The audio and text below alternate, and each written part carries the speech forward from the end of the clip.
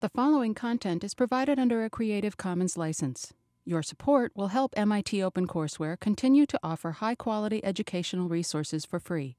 To make a donation or to view additional materials from hundreds of MIT courses, visit MIT OpenCourseware at ocw.mit.edu. The topic for today is going to be equations of planes.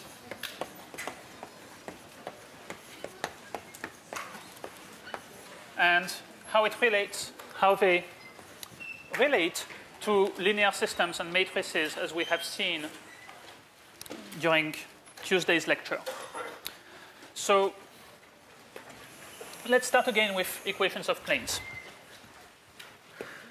So remember, we've seen briefly that an equation for a plane is of the form ax plus by plus cz equals d, where a, b, c, and d are just numbers.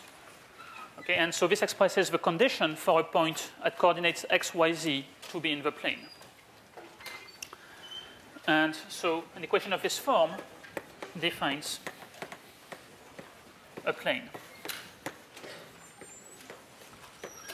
So let's see how that works again.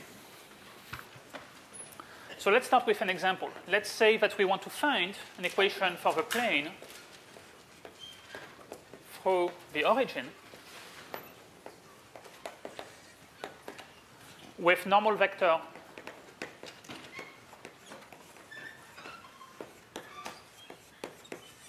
let's say vector n equals, let's say, the normal vector 1, 5, 10. Okay, so how do we find an equation of this plane? Well, remember that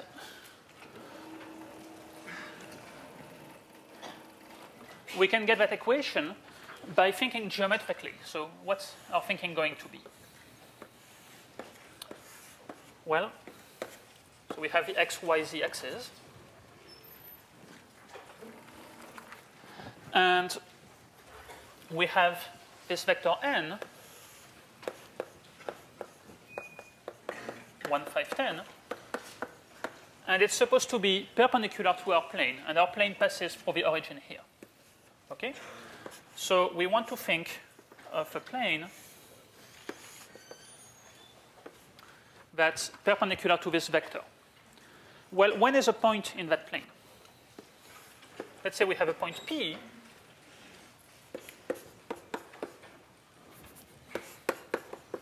At coordinates x, y, z. Well, the condition for P to be in the plane should be that we have a right angle here. Okay. So P is in the plane whenever OP dot n is 0. And if we write that explicitly, well, vector OP has components x, y, z, and has components 1, 5, 10. So that will give us x plus 5y plus 10z equals 0. Okay, that's the equation of our plane.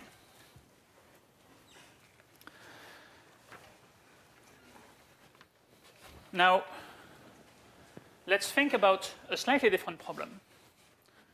So let's do another problem. Let's try to find the equation of a plane through a point P0 with coordinates, say, 2, 1, minus 1, and with normal vector, again, the same guy, 1, 5, 10. Okay? So how do we find an equation of this thing?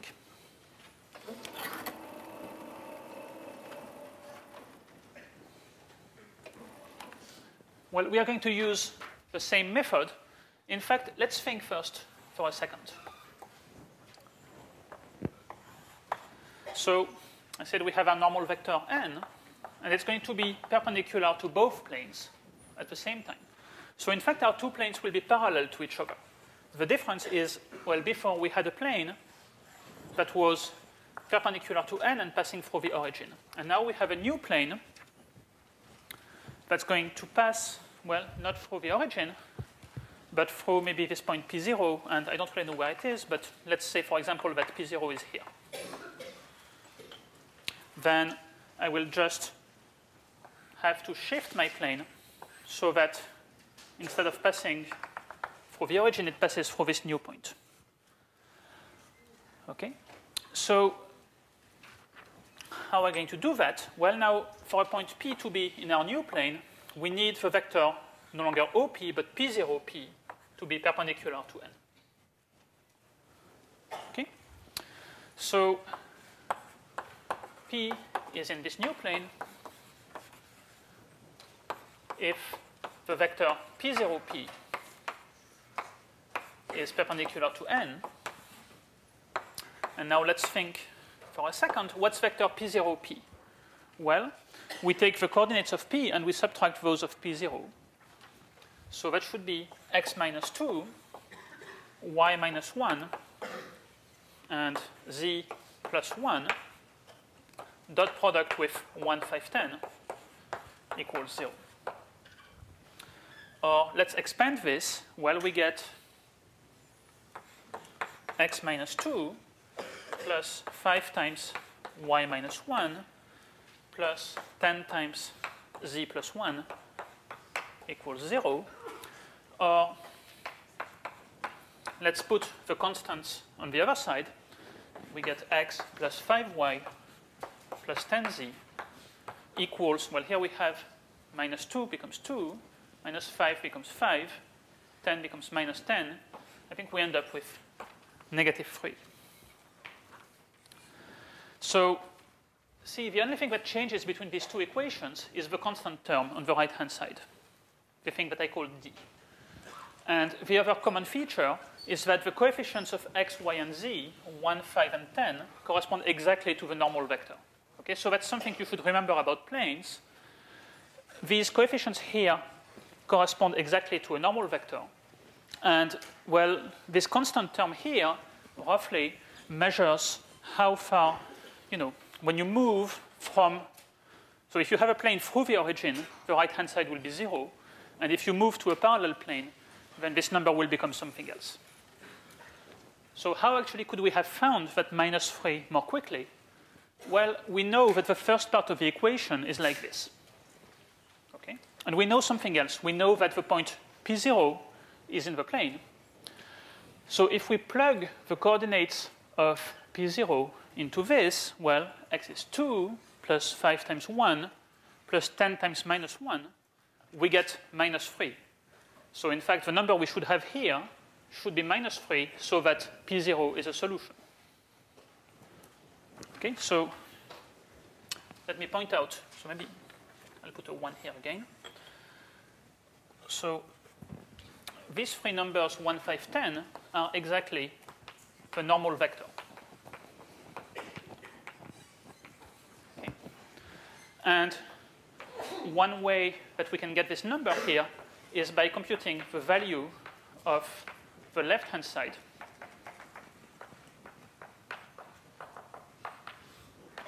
At the point P0. We plug in the point P0 into the left-hand side. Okay? Any questions about that?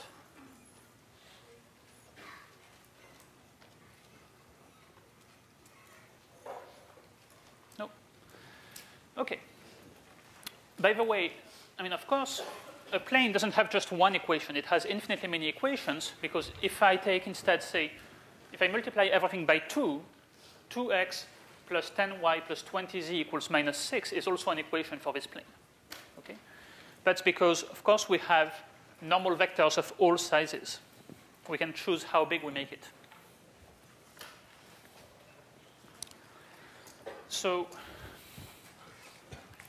again, just to repeat the single most important thing here, in the equation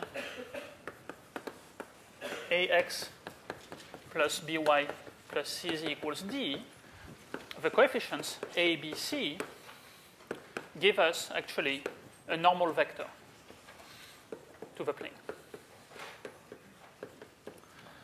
So that's why, in fact, what matters to us mostly is finding the normal vector. And in particular, if you remember last time, I explained something about how we can find normal vector to the plane if we know points in the plane.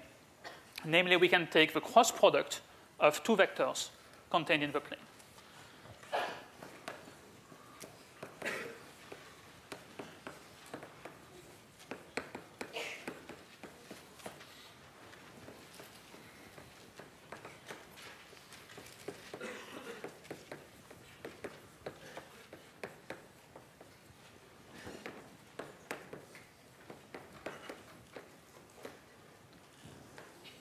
Okay, so let's just do an example to see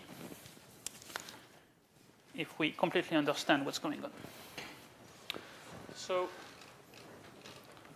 let's say that I give you the vector with components 1, 2, negative 1, and I give you the plane x plus y plus 3z equals 5. So do you think that this vector is parallel to the plane, perpendicular to it? Neither?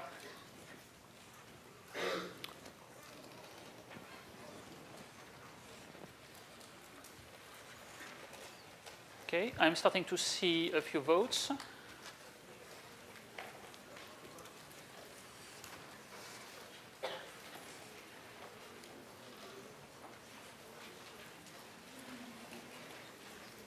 Okay, so I see that most of you are answering number 2. This vector is perpendicular to the plane. There are some other answers too. Well, let's try to figure it out. Okay, so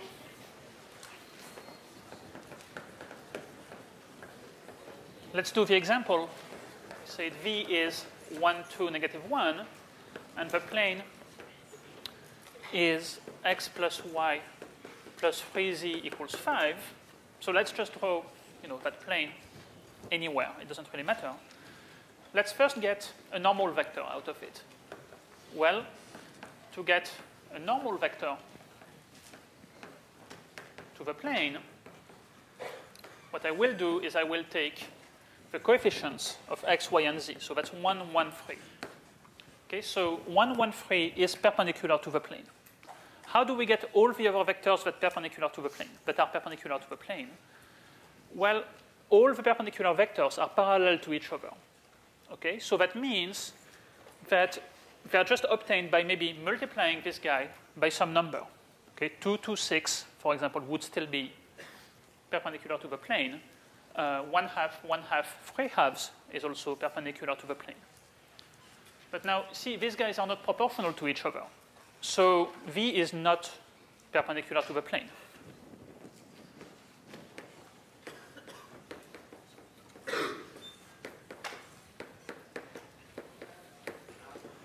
So it's not perpendicular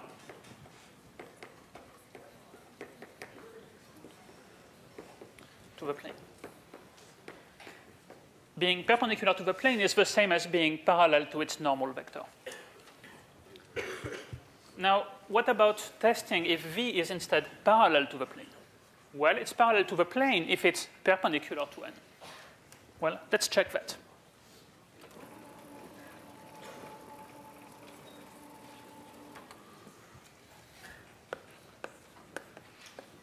So let's try to see if it's perpendicular to n. Well, let's do V dot n. That's 1, 2, negative 1 dot 1, 1, 3. You get 1 plus 2 minus 3. That's 0. So yes. So if it's perpendicular to n, means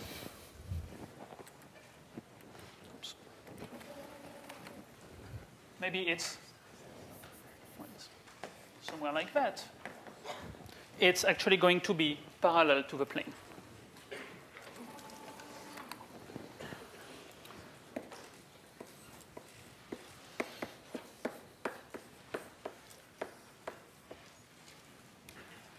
Okay. Any questions? Yes. When you plug, I think, the vector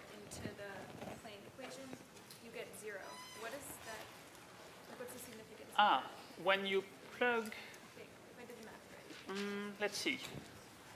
So if I plug the vector into the plane equation, so x1 plus 2 minus 3, well, the left-hand side becomes 0.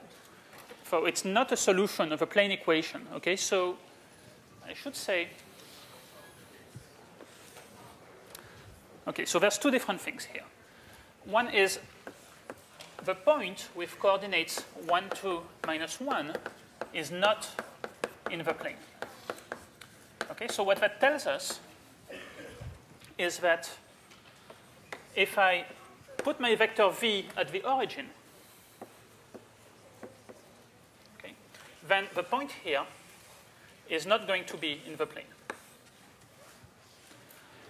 On the other hand, you're right, the left-hand side evaluates to 0.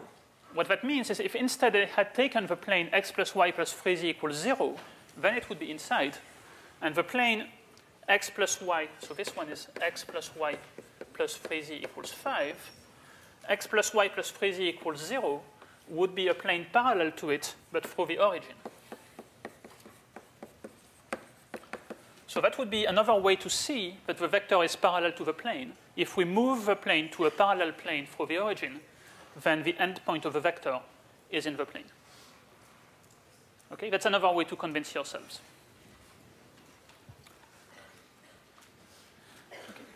Okay. Any other questions?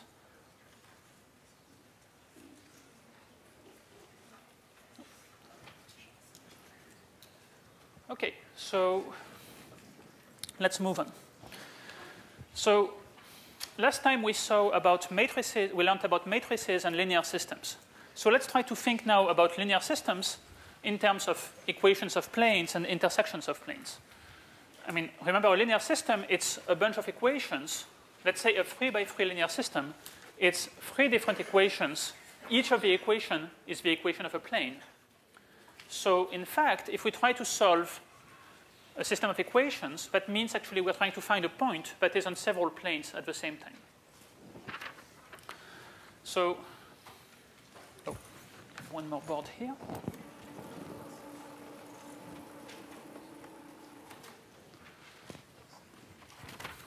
So let's say that we have a 3x3 linear system.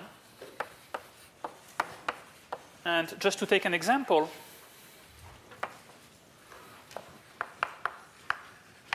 doesn't really matter what I give you, but let's say I give you x plus z equals 1, x plus y equals 2, x plus 2y plus 3z equals 3. Well, what does this mean? What does it mean to solve this? It means we want to find x, y, z, which satisfy all of these conditions. So let's just look at the first equation first. Well, the first equation says our point should be on the plane which has this equation. Then the second equation says, oh, our point should also be on this plane. Okay? So in fact, if you just look at the first two equations, that means you have two planes, and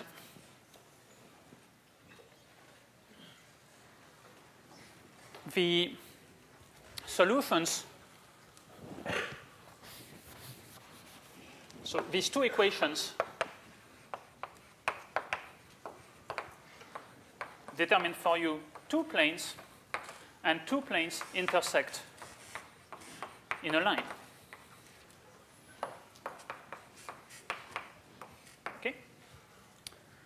Now, well, what happens with the third equation? That's actually going to be a third plane. So if we want to solve the first two equations, we have to be on this line.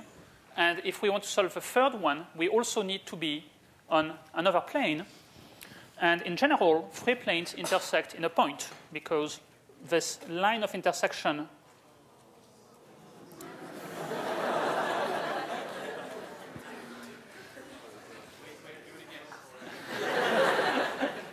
So, okay. So three planes intersect in a point, And one way to think about it is that the line where the first 2 points, sorry, the line where the first 2 planes intersect meets the third plane in a point. And that point is the solution to the linear system. Okay? So the line, let's say, formed by the, so this is mathematical notation for the intersection between the first 2 planes, intersects the third plane in a point, which is going to be the solution. Okay?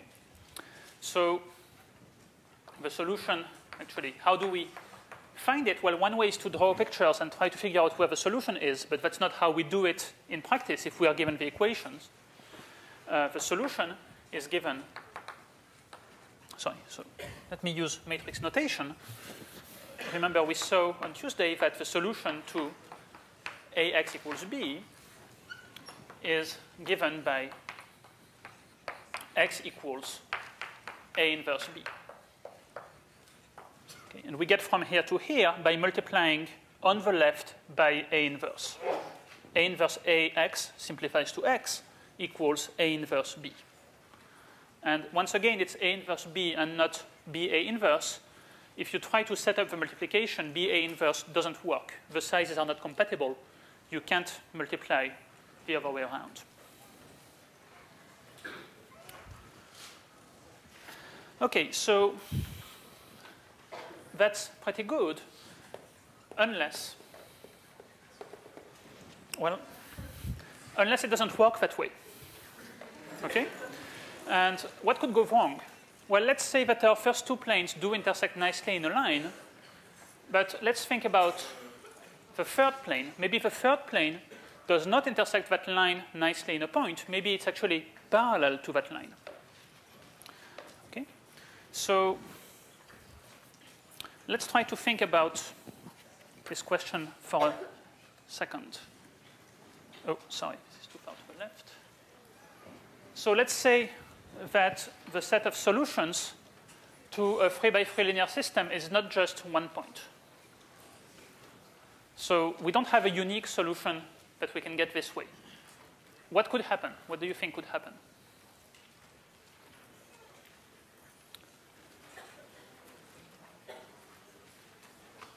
OK, I see answers number 3 and 5 seem to be dominating. There's also a bit of answer number 1.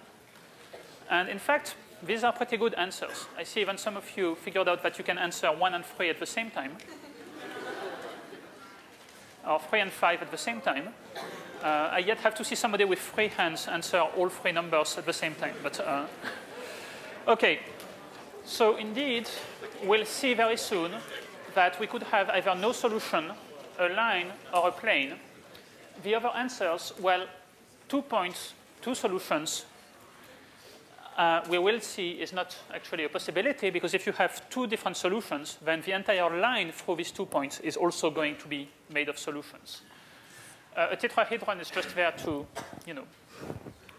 amuse you. It's not actually a good answer to that question. It's not very likely that you will get a tetrahedron out of intersecting planes. A plane is indeed possible, and I don't know is still OK for a few more minutes, but we're going to get to the bottom of this, and then we will know. OK, so let's try to figure out what can happen. So let me go back to my picture. And so I had my first 2 planes. They determine a line. And now I have my third plane. And maybe my third plane is actually parallel to the line, but doesn't pass through it. Well, then I'm afraid that there's no solutions, okay? Because to solve the system of equations, I need to be in the first 2 planes. So that means I need to be in that vertical line. Well, that line was supposed to be red, but I guess it doesn't really show up as red. And it also needs to be in the third plane, but the line and the plane are parallel to each other. There's just no place where they intersect. Okay, so there's no way to solve all the equations. On the other hand, the other thing that could happen is that actually the line is contained in the plane. And then, well, it means any point on that line will actually solve automatically the third equation. Okay, so if you try solving a system that looks like this by hand, what you will notice, if you do substitutions, eliminations, and so on, what you will notice is that, after you've dealt with two of the equations, the third one here would actually turn out to be the same as what you got out of the first two. It doesn't give you any additional information. It's as if you had only two equations. The previous case would be when actually the third equation contradicts something that you can get out of the first two. For example, maybe out of the first two you got x plus z equals 1, and the third equation is x plus z equals 2. Well, it can't be 1 and 2 at the same time. Maybe another way to say it is that this picture is one where you can get, out of the equations you get a number equals a different number. That's impossible. And that picture is one where out of the equations you get 0 equals 0, which is certainly true, but isn't a very useful equation. So you can't actually finish solving. Okay, so let me write that down. So unless the third plane, let's say it is parallel to the line where P1 and P2 intersect.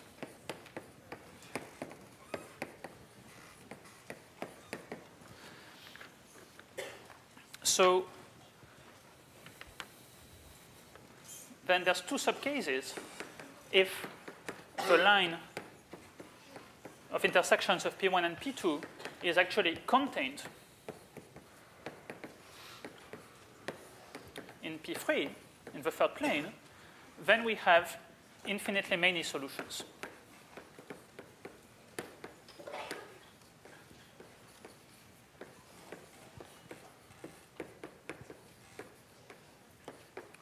Namely, any point on the line will automatically solve the third equation.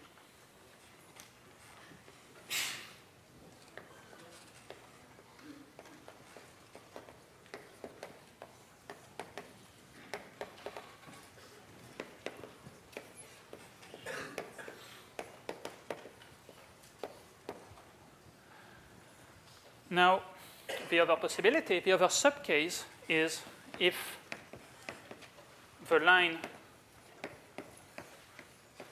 of intersection of P1 and P2 is parallel to P3 and not contained in it.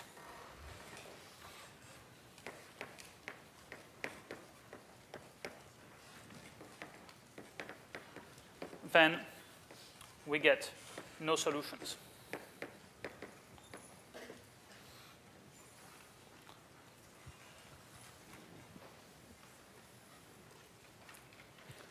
Okay, so again, just to show you the pictures once again, when we have the first two planes, they give us a line. And now, depending on what happens to that line in relation to the third plane, various situations can happen.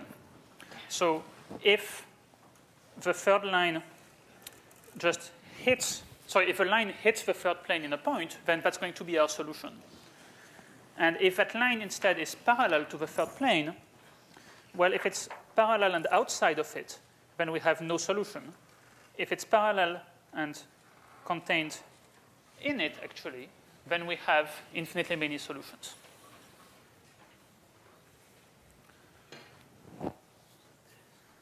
Okay, so going back to our list of possibilities, that means, well, let's see what can happen. So no solution, well, we've seen that happens when the line where the first two planes intersect is parallel to the third one. That exists. 2 points, well, that didn't come up. Okay, and as I said, the problem is if the line of intersection of the first two planes actually has 2 points that are in the third plane, well, then that means actually the entire line must also be in the third plane. So if you have two solutions, then you have more than two, actually. In fact, you have infinitely many, and we've seen that can happen. Okay, tetrahedron still doesn't look very promising. What about a plane? Well, that's a case that I didn't explain because I've been assuming that P1 and P2 are different planes and they intersect in a line. But in fact, well, they could be parallel, in which case we already have no solution to the first two equations, or they could be the same plane. And now if a third plane is also the same plane, if all three planes are the same plane, well, then you have a plane of solutions.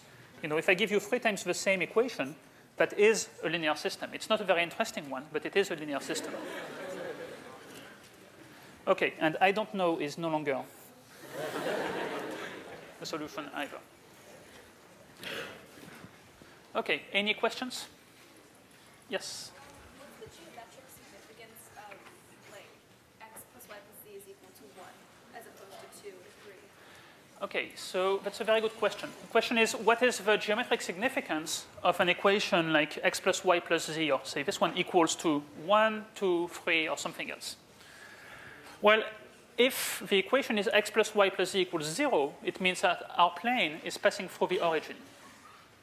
And then if we change the constant, it means we move to a parallel plane.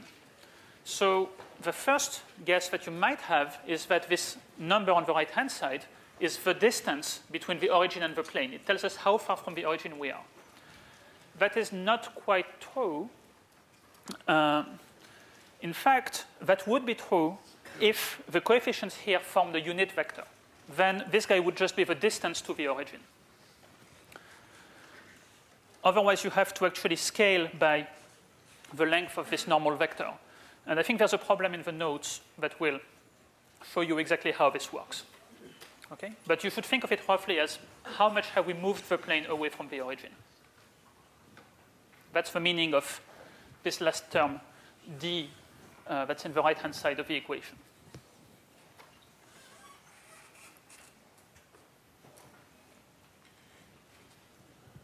Okay.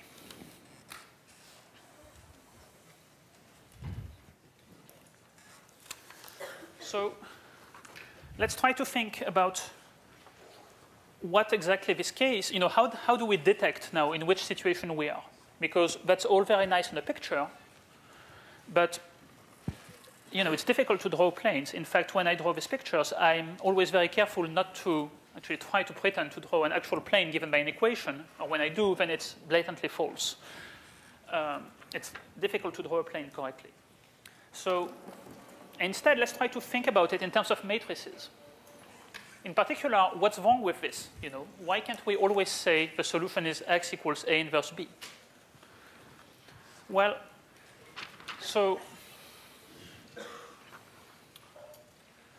the point is, actually, you cannot always invert a matrix. Okay? So recall, we've seen this formula that A inverse is 1 over determinant of A times the adjoint matrix. And, well, we've learned how to compute this thing. Remember, we had to take minors, then flip some signs, and then transpose. Well, that step we can always do. We can always do these calculations. But then at the end, we have to divide by the determinant. Well, that's fine if the determinant is not 0. But if the determinant is 0, then certainly we cannot do that.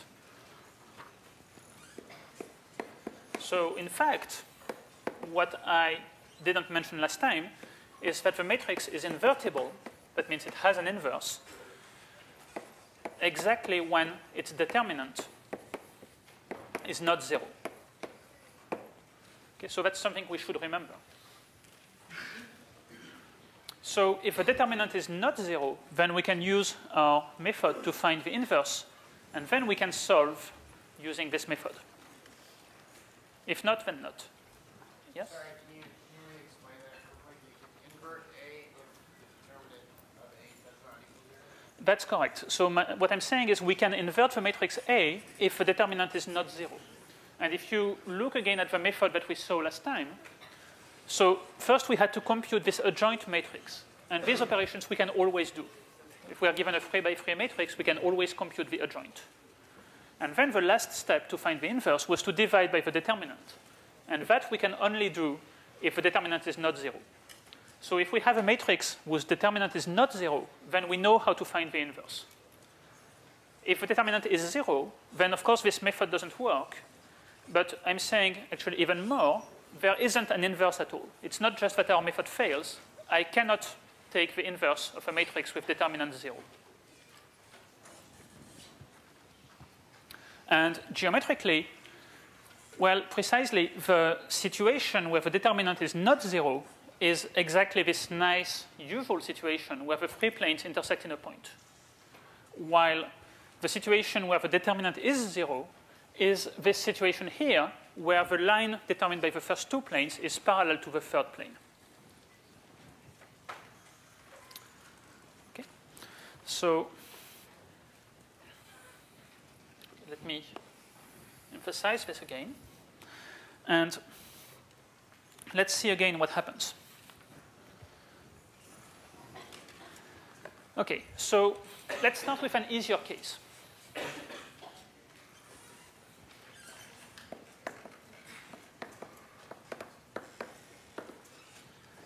So it's called the case of a homogeneous system. It's called homogeneous because it's the situation where the equations are invariant under scaling. So a homogeneous system is one where the right-hand side is 0. Okay? There's no b. If you want, the constant terms here are all zeros. 0, 0, 0. Okay, so this one is not homogeneous. So let's see what happens there. Well, so what that means, so let's take an example. Instead of this guy, we could take x plus z equals 0, x plus y equals 0, and x plus 2y plus 3z also equals 0. Well, can we solve these equations? Yeah, I think actually you already know a very simple solution to these equations. Yeah, you can just take x, y, and z all to be 0. So there's always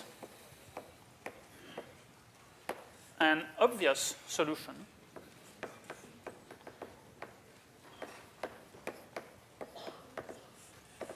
namely 0, 0, 0.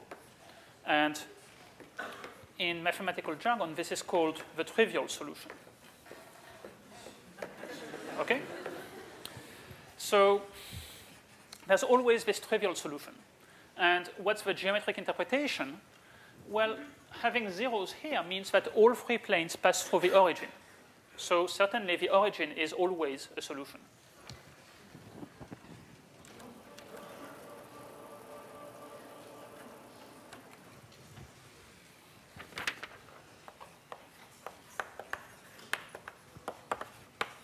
So the origin is always a solution because the three planes pass through the origin.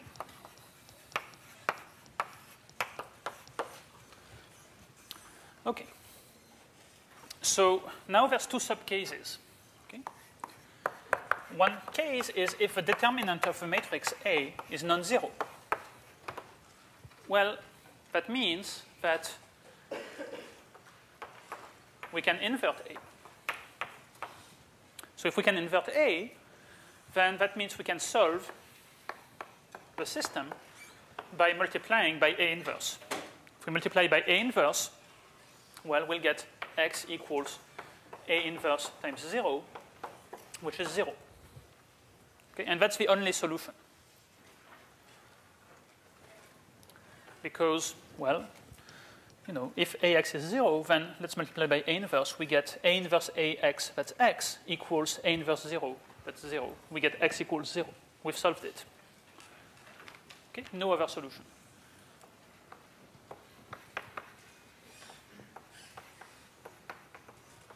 So to go back to these pictures that we all enjoy, it's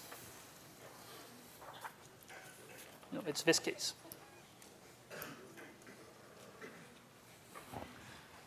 Okay. Now, the other case, if the determinant of A equals 0, then it means that actually this doesn't quite work. So let's see. What does it mean that the determinant of A is 0? Well, remember, the entries in A, they are the coefficients in the equations. Okay? But now the coefficients in the equations, they're exactly the normal vectors to the planes. So that's the same thing as saying that the determinant of the three normal vectors to our three planes is 0.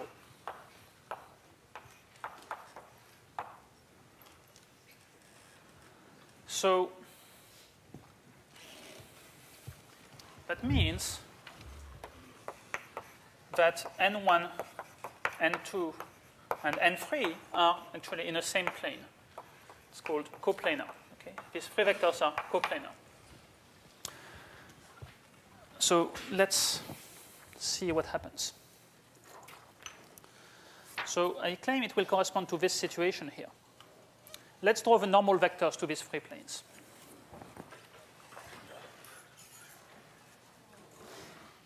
Okay? Well, it's not very easy to see. But, okay, so I've tried to draw the normal vectors to my planes. Well, they're all in the direction that's perpendicular to the line of intersection. They're all in the same plane. So if I try to form a box, a parallelepiped with these three normal vectors, well, I will get something that's completely flat and has no volume, has volume 0. Okay? So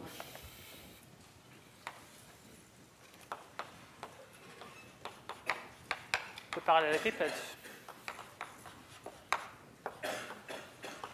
has volume 0. And the fact that the normal vectors are coplanar tells us that, in fact, well, let me start a new blackboard. If we, okay, so now let's say that our normal vectors n1, n2, n3 are all in the same plane. And let's think about the direction that's perpendicular to n1, n2, and n3 at the same time. Okay, I claim that will be the line of intersection.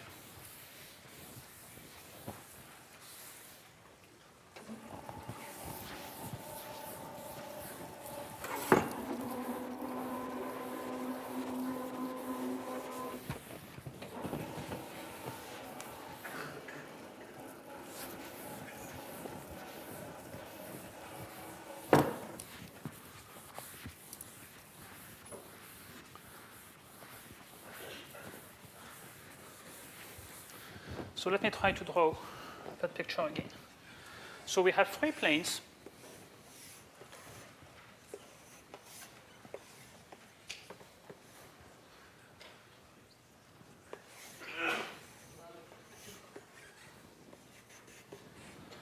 Okay, now you see why I prepared the picture in advance. It's easier if I draw it beforehand. And I said their normal vectors are all in the same plane. So, what else do I know? I know that all these planes pass through the origin. Okay, so the origin is somewhere in the intersection of the three planes. Now, I said actually the normal vectors to my three planes, well, that's kind of hard to draw, but are all actually coplanar. Okay, so n1, n2, n3 determine a plane. Well, now if I look at the line through the origin that's perpendicular to n1, n2, and n3, so perpendicular to this red plane here, that's a terrible picture. It's supposed to be in all the planes. Okay, you can see that better on the side screens. Okay, and why is that? Well, that's because my line, it's perpendicular to the normal vectors. So it's parallel to the planes. It's parallel to all the planes. Now, why is it in the planes instead of parallel to them? Well, that's because my line goes through the origin, and the origin is on the plane. So certainly, my line has to be contained in the planes, not parallel to them. Okay. So the line through the origin and perpendicular to the plane of n1, n2, and 3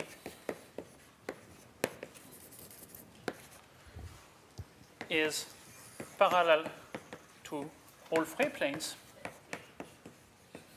And because the planes go through the origin, it's contained in them. Okay, so what happens here is I have, in fact, infinitely many solutions.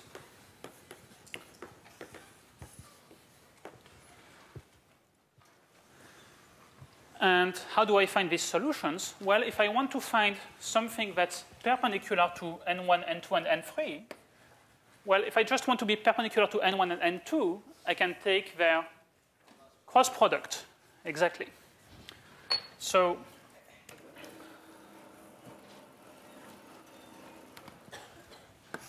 for example, if I do n1 cross n2 is perpendicular to n1 and to n2, and also to n3, because n3 is in the same plane as n1 and n2. So if you're perpendicular to n1 and n2, you're also perpendicular to n3. It's automatic.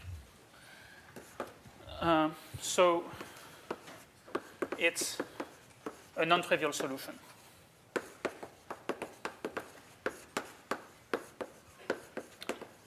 This vector goes along the line of intersections. Okay? So that's the case of homogeneous systems. And then let's finish with the other case. So the general case.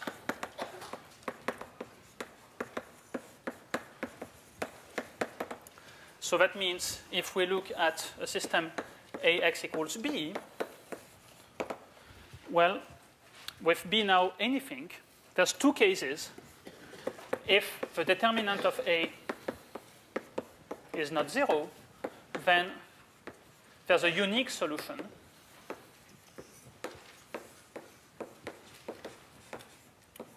Namely, X equals A inverse B. If the determinant of A is 0, then it means actually we have this situation with planes that are all parallel to a same line. And then we have either no solution or infinitely many solutions. It cannot be a single solution. Now, whether you have no solutions or infinitely many solutions, well, we haven't actually developed the tools to answer that. But if you try solving the system by hand, by elimination, you will see that you end up maybe with something that says 0 equals 0, and you have infinitely many solutions. Actually, if you can find one solution, then you know that there's infinitely many. On the other hand, if you end up with something that's a contradiction, like 1 equals 2, then you know there's no solutions. Okay, so that's the end for today. And tomorrow, we will learn about parametric equations for lines and curves.